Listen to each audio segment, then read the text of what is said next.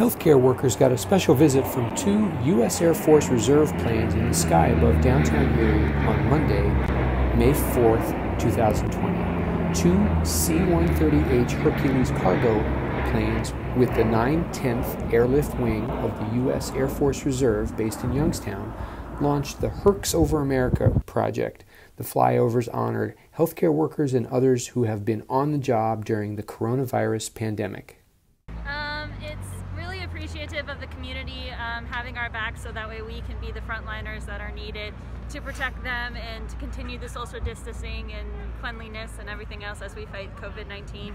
And I think we just need to be supportive of each other and continue to work together so that way we can move past this. That's great. What did you think when you saw them? Were you bigger, smaller, louder? Not? Definitely not as loud as I thought, but definitely worthwhile and very, very big.